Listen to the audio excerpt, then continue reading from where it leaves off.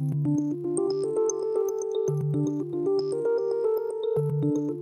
what is trust? This is something that the jury is still in. Academics are discussing that. And that is because the scholars come from all different disciplines who are interested in the phenomenon.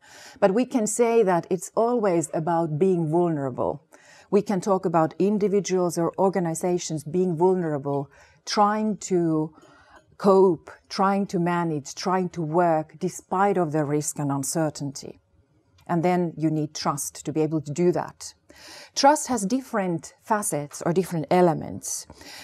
It is always emotional, even though we talk about business context, and we would like trust to be purely rational and analytical. We definitely need to be analytical of whom we trust, in which context, what type of tasks, and how much.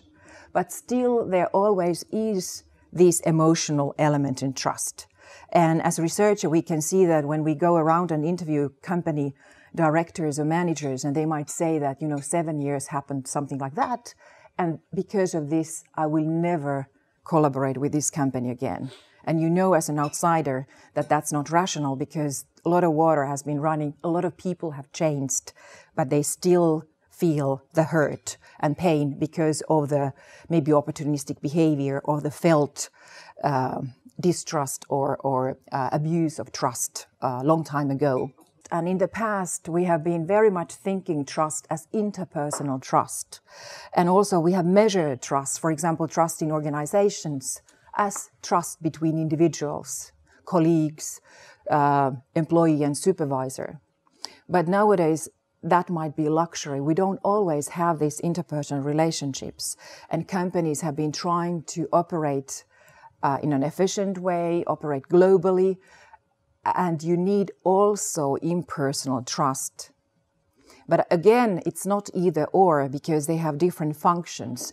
And I'm saying that the for stronger trust, you need both elements, interpersonal, social, and impersonal elements. Also in interorganizational alliances, in partnerships. Because if we agree to collaborate and do something, it might be that the key boundary spanner is gone next year or even sooner. And you need to be able to trust also the organizational structures, processes, and culture that they will behave in a manner that is predictable. And there's also actually some research why Asian car manufacturers have been able to lower their procurement costs, companies like Toyota and Hyundai. And this has been an award-winning article by two scholars.